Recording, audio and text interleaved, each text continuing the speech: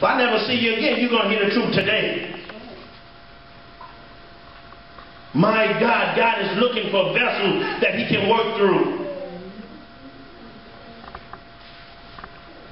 So this King Jehoram, he thought he was better because he didn't have the image of Baal. How many know? Look at verse 3. Nevertheless, he cleaved unto the sins of Jehoram. Or Jeroboam, I'm sorry. How many know? I got to find out what was the sin of Jeroboam. Was Jeroboam's sin worse than Baal's sin, the image of Baal? He held on to the sins of Jeroboam. What was the sin of Jeroboam, saints? Listen to this preacher this morning. The sin of Jeroboam was a state religion. It was a state religion that had everybody thinking you are right if you follow our way. How many know back in the 60s, the people of America followed the state religion? We thought we were the flower generation, and it was all right to shack up. It was all right to do this. We were following a state religion. How many know that's why abortion is so prevalent? Because they're following a state religion. Now they're trying to put a new state religion that same-sex marriages is all right. The sins of Jeroboam represented a state religion. It represented a form of religion or a form of God. It represented a form of religious worship. But I'm here to tell you this morning, God's prophet speaks God's promises. I know it sounds like it's starting off rough, but I told you, cleave on to verse 19. Amen? We need a voice. We need a voice in this hour. We need somebody that's going to stand up and tell the truth. In other words, one sin was just as bad as the other sin. Is that right? That's right. The Bible says, nevertheless, the daddy and the mama did this, but the children did that. I think that went right over your head. The Bible says that Jehoram, mom and dad, did one thing and the kids did another. Did you hear that now? The daddy and mama sin is one thing and the children doing another sin, and they're bickering in the house. Well, daddy, I ain't never lived like that. Well, daddy, I ain't never did. What did you and mama do when y'all were younger? Do you see it now? That the son thought he was better than his mom and daddy. We got some children that think they're better than their mommy and their daddy. But may I tell you, all sin will bring you to hell this morning. One sin is just as bad as the other sin. How many know they both led the people of God astray? That's right. Yeah. Both of them led the people of God to stray, to sin, and not to serve God. Would you look at verse 4 with me? You got to get this in your spirit. And Mesha, king of Moab, was a sheep master, which other words he meant he bred sheep. And he rendered unto the king of Israel 100,000 lambs and 100,000 rams with the wool. I had to stop there because my Bible started off by saying this brother was sinning. Is that right? Yes. How many know if you met King Jehoram, you would have thought God was blessing him? How much or how many did Mesha the king give him? 100,000 rams, 100,000 lambs, and 100,000 pieces of wool. How many know you look on the outside, man, that brother blessed of the Lord.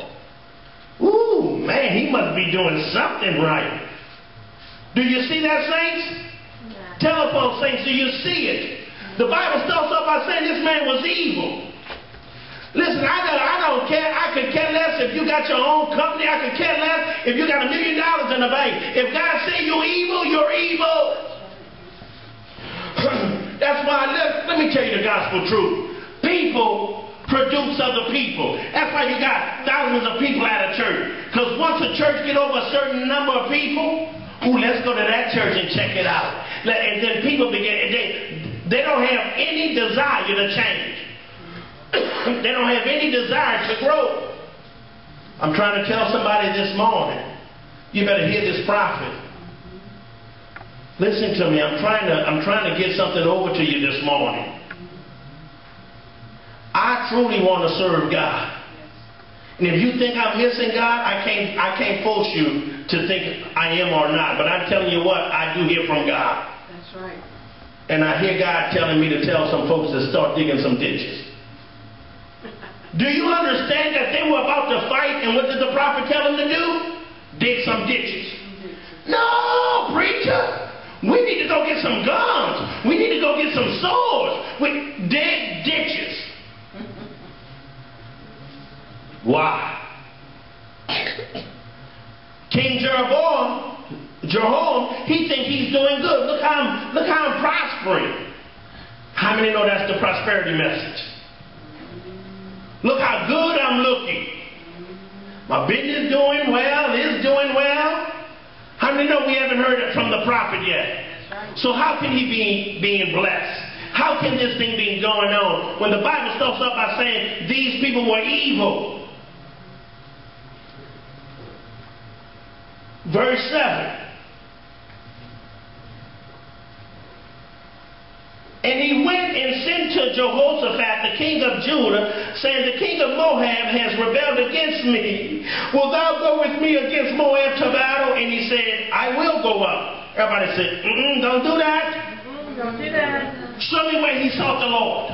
He didn't. No, that's my mama. That's my brother. That's my sister. I gotta go.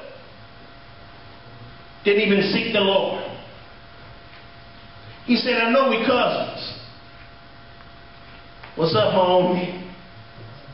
How many know that sometimes we find ourselves in a fight that we don't even belong in?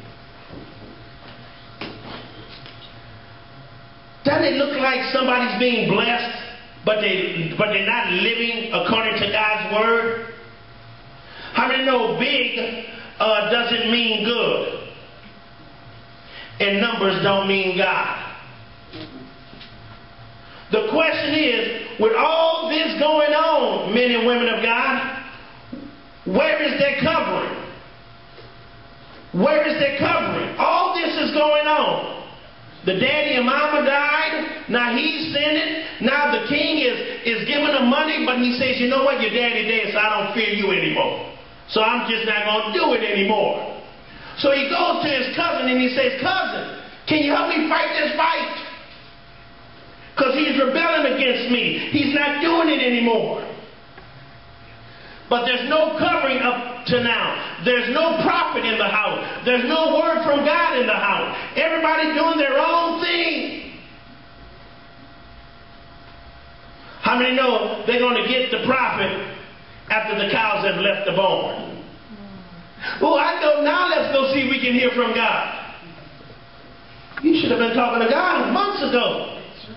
You can't hear from God. You need to go to a prophet. No prophet. No covering. But if you stop the story now, how many know it looks like these people are getting blessed? How many people you can look around you and they look like they're being blessed and they have no clue of what God is doing? They're backsliding. They don't even seek God. Well, how are they getting blessed? How many know? My God, do not wish for the wealth of the wicked. That's right. Verse 5 says he began to number the people. In other words, the king began to number the people because he said, I want to know if I can do this thing. How many know that this is a picture of his might and not God's might? How many know God does not count numbers, he makes numbers count? So he began to count men and women like us. Well, my credit score is 3. I can't get a house. I began to count and see what I had. Well, I don't think I can go get that vehicle because I don't have enough. We began to count. We begin to do things in our own might. I'm here to tell somebody, it doesn't matter what your neighbors say, your wife say, your mama say. If you done sought the Lord and he gave you an answer, stand on it.